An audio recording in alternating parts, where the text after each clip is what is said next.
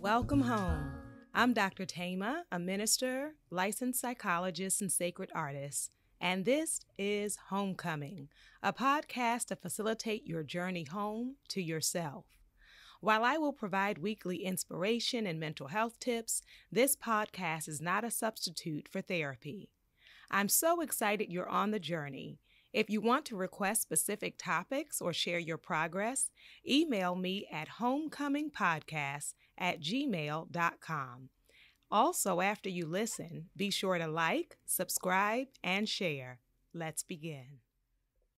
Welcome back, Sojourners. I am so excited to be with you on today, and we want to send our collective condolences to our audio engineer, sister, poet, prophetess, activist, artist, Asia, who also had the gift of being raised by a queen mother who is also an artist, an activist, a spirit woman. And so we give tribute to her mother and are so thankful that Asia is such an integral part of the Homecoming podcast. Well, we have two poems I'm going to read on today because you all have been sending them in, and I don't want you to have to wait so long before you hear your poem. And we have two phenomenal pieces to share on today. For those who may be listening for the first time, I encourage our listeners to write a poem about their homecoming journey and to send it to me at homecomingpodcast@gmail.com. And the first piece is by Julia Bianco, who is an Argentinian artist and teacher artist based in Los Angeles. And the piece from them that I am going to read is Rain. I never wanted to be no one except me. And I guess I'm still learning how to be me, walking with the fear of not being loved, accepted, reciprocated, still walking. And I guess for every time I was scared, for every time I cried so hard, alone, my heart shattered by the gravity of loss, death, the gravity of pouring my heart in exchange for rage, friends, this blessed earth held a patch of warm soil to rest my broken body, wiped my tears gently, and turned them into trees, beetles, rain. And I guess after all, I am still learning to hold myself from within myself with kindness and compassion, so that when they finally arrive, they will find me complete, being no one except me, and with God by my side. Oh my goodness.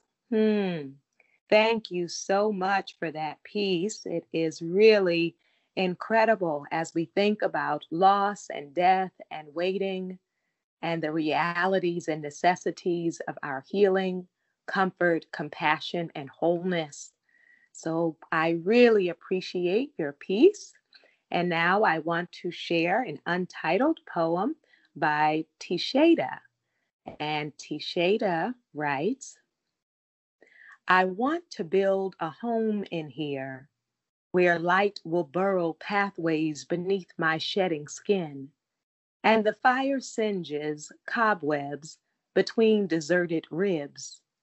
I want to find comfort, find grounding, find safety in the valves of my beating heart, walls of my breathing lungs, words of my pleading mind.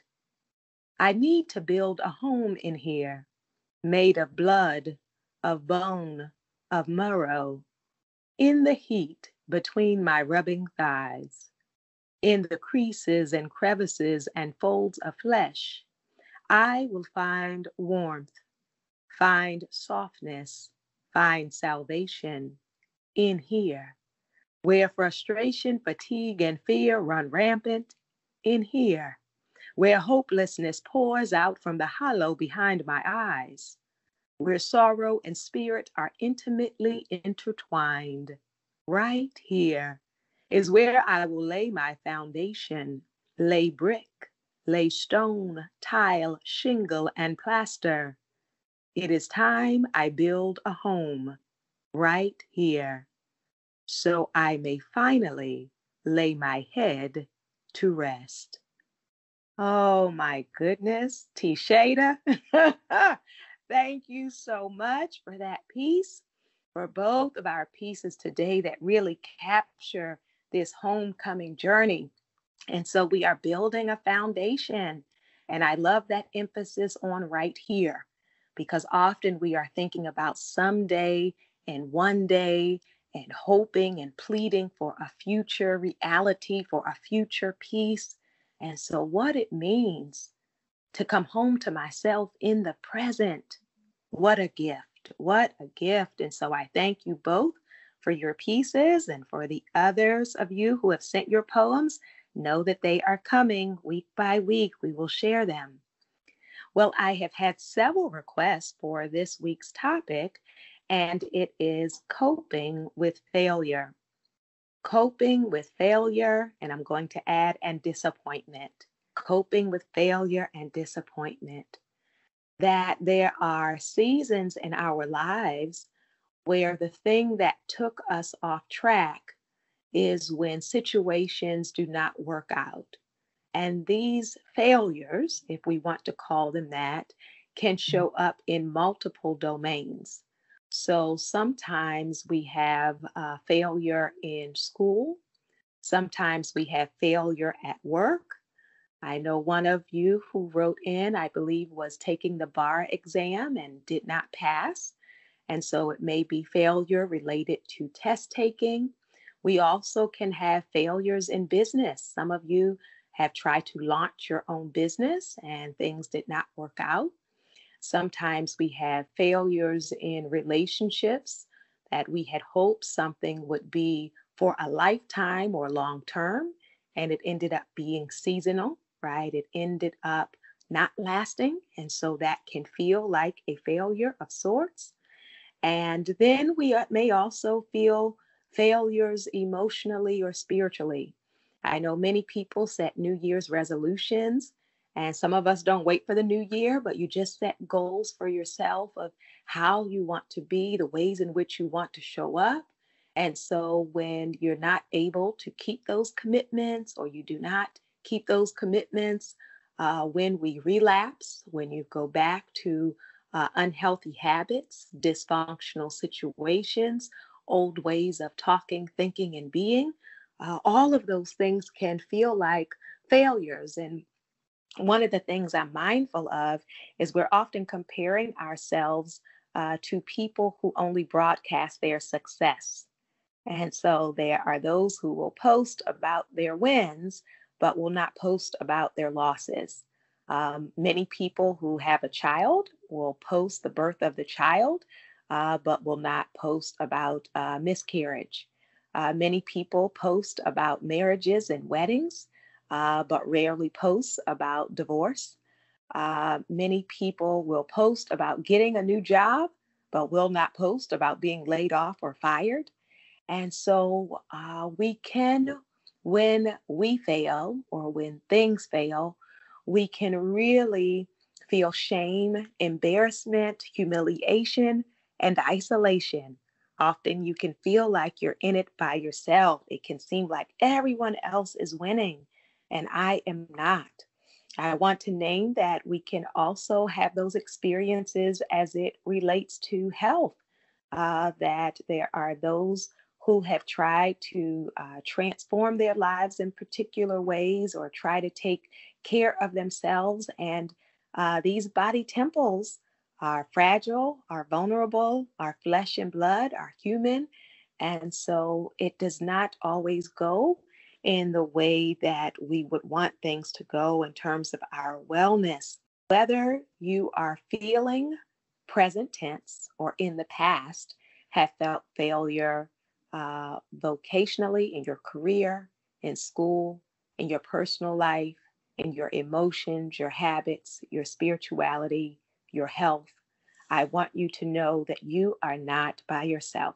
That as we gather here today, we give ourselves first permission to embrace your feelings, to feel your feelings, because sometimes we make our situation worse by judging ourselves or condemning ourselves for feeling disappointment. But if you wanted something very badly and you did not get the outcome that you wanted, then you will feel disappointment. You may feel frustrated. You might feel embarrassed, sad, depressed, angry, irritated, confused, anxious. And so give yourself permission to feel. We are sacred beings and spiritual beings, but we are also physical beings, emotional beings.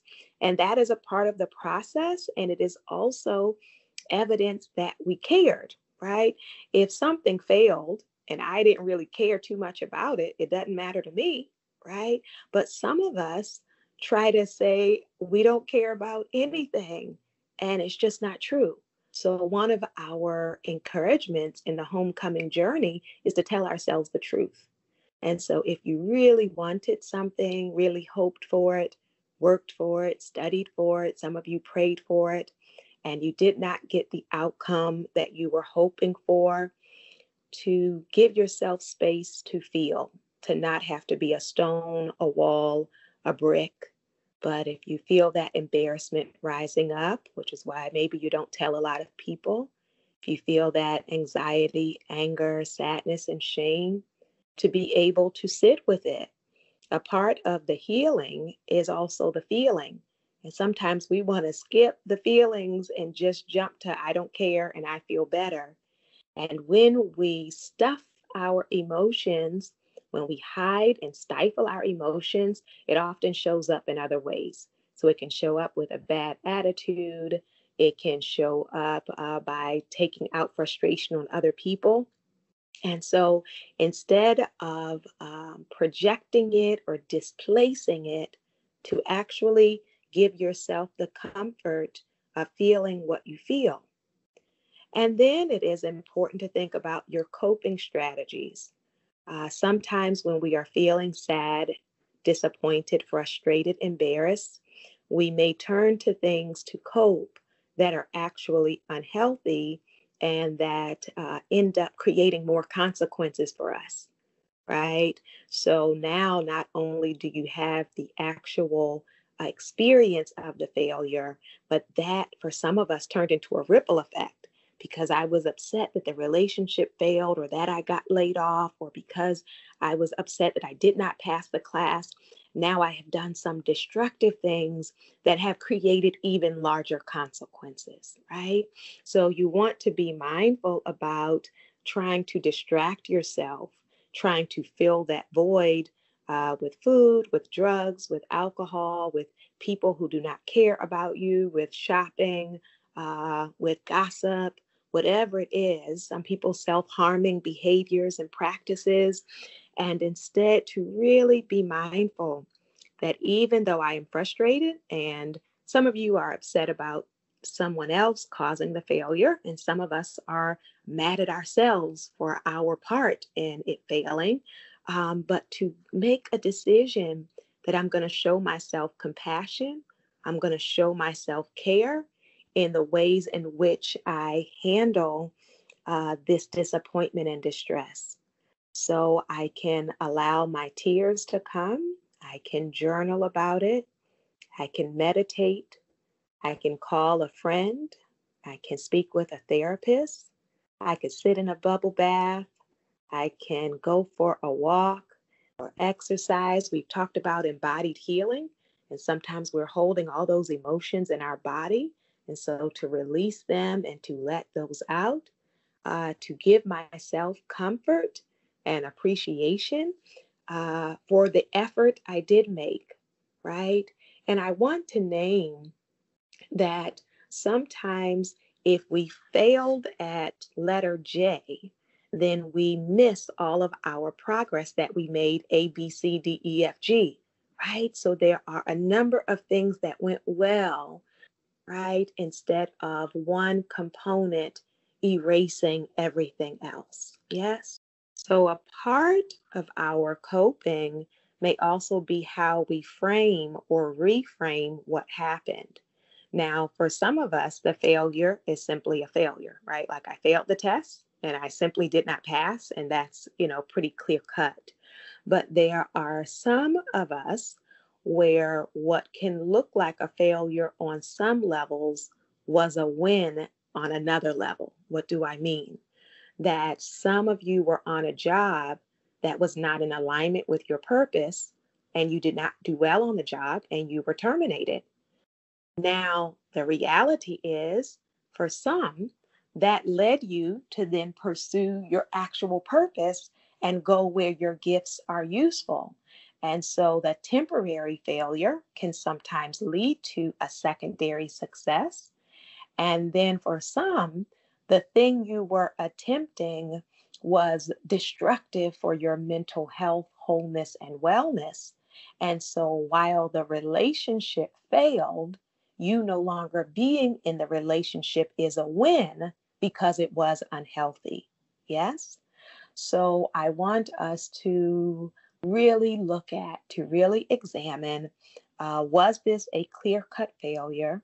And also, were there parts of it that worked well, right? And so, one of the things I have seen a quote, I'm not going to be able to cite it in the moment in terms of the person because I can't remember the name, but it said, I don't fail, I learn, right? So then we start to think about, what did I learn from that experience? What did I learn from the situation at that job? What did I learn about friendship? What did I learn about marriage? What did I learn about this examination, or how my approach to studying, what I can retain, and how I can manage my anxiety around test taking? So reflecting on, what can this failure, this disappointment teach me? And then I want to encourage you to distinguish between failing and being a failure, right? So one is an event, the other is an identity. So the event may have happened. You may have failed at a class, may have failed on a job, may have failed as a friend with this person or in a partner in this relationship. But I do not take on, internalize the identity of a failure. Because when I start to identify myself as a failure, then I will enter into every circumstance expecting to fail. And that's what we call overgeneralization, where because this relationship, or it may have been the past 3 relationships, did not work out, that we can take on a script and identity and start saying, I am no good at relationships, or I'm just not any good at school, or I am just not any good in being an entrepreneur, or I'm just not a good mother because I made these mistakes or I failed in these ways. So I want to invite you to really separate the act of failure from the identity of failure, and to really caution you from taking on an identity, because an identity can, for many of you, feel unchangeable, right? And so that can lead some of us to never trying again because we develop these intense fears. And some who are listening have a fear of failure, and so now no longer apply yourselves. And so that is a part of self-sabotage, right? If I think you're going to eventually fire me anyway, I'm going to show up with a bad attitude. If I think no one is ever going to love me anyway, then I am going to disconnect and not allow anyone to get close to me, right? If I believe I'm no good at friendship, then I'm going to be mean and harsh with people so that I reject you before you reject me. Yes? So I encourage you to lay down that identity, to shed that identity, to release that identity, and then to begin to plan your next steps so that you don't remain stuck. And this is important. Notice we had to feel the feelings first and process it before we start stepping forward. Some of us want to step over the process and just jump in mobilization, which can then mean we repeat the same mistakes because there was no reflection, right? If the relationship failed, if the marriage failed, then I may not just need to jump into another one. I may need time to grieve, to feel my feelings, to feel the anger, the sadness, the embarrassment, and then to really reflect and reframe and pull the lessons out of it. And once I've done that, I begin to plan my path forward, right? What is it that I want? Did this teach me that I actually wanted? And so I need to study harder or apply myself in a different way? Or was the lesson in this that I don't actually like that or want that? And so I want to choose a new path. I want to go forward in a new way. And then I do want to say it is an important aspect of failure and processing failure to accept responsibility for your role, right? And some of us are very good about saying what everybody else did wrong. And let me clarify that when I say this, I'm not talking to abuse survivors, right? If you were abused on your job, abused in a relationship, then it's not appropriate nor accurate to just say, oh, well, they abused you, but what did you do that deserved that abuse, right? That's false. But if we are not talking in the realm of trauma and abuse, and there is a failure, then you want to really own what was my part, right? So even if this job was dysfunctional and disorganized, is there any role that I played in it? Any role that contributed to the problem? If things did not work out with my New Year's resolution or with my sobriety, it's not going to be helpful to just say, oh, well, my family made me mad. That's why I had to drink. Or my partner broke up with me. That's why I had to do it. Or, the people at group were shaming me. No, I need to take responsibility for my actions and for my behavior. And the same thing when we think about the ending of a friendship or the ending of a relationship, to really not only account for what the other person did, but was there a role that you played in the situation or the relationship not working out? Because when I cannot see myself, then I am powerless and my vision is distorted. But I need to reflect long enough and with enough honesty and humility to know, what did I bring to that space? How did I contribute to this? So, in my understanding of myself, I can go forward with more clarity, and clarity will allow me to go on a new path. And then finally, I want to invite you, in whatever field you're in, if it was a career failure, or in the relationship realm, or spiritually, psychologically, I would invite you to research those who have failed in the past and then made a comeback. There is that saying, this failure was a setup for my comeback. And so the failure will not be the final chapter, right? The failure does not have to be the end of your story. And while we see many successful people, and you can feel like, oh my goodness, this person has always been awesome. But, if you hear the story of Oprah Winfrey, she'll talk about the many times that she was turned down and criticized and told she wasn't good enough, but she kept going. If you research and interview, talk to the elders in your family, they can tell you some stories about when things didn't work out for them. And yet they kept going, right? They persisted, they persevered. And so, wherever you are in this journey, and whatever the form of disappointment or the feeling of failure is related to, I want you to know this is a very real season It's an important season for you to acknowledge, to grieve, to feel, to process, meaning to think through. But this does not have to be the way the story ends. And so the next chapter will not look just like the prior chapter. It may show up differently because you are different, right? We are transformed by these experiences. But the hope is to be wiser, to have more compassion, to not let the experience harden me, but instead to allow it to propel and motivate me, and to know that as I look around, that I am not the only one that has found myself in a pit of disappointment, but I am determined that this is not the end of the story. I'm so glad that you were listening on today, and thank you again to our poets. I'm excited for your next chapter.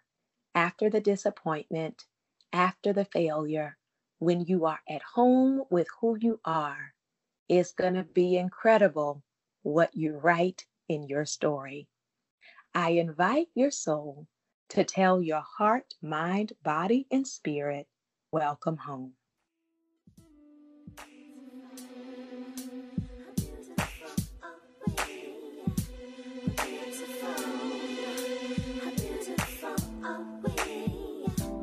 Beautiful.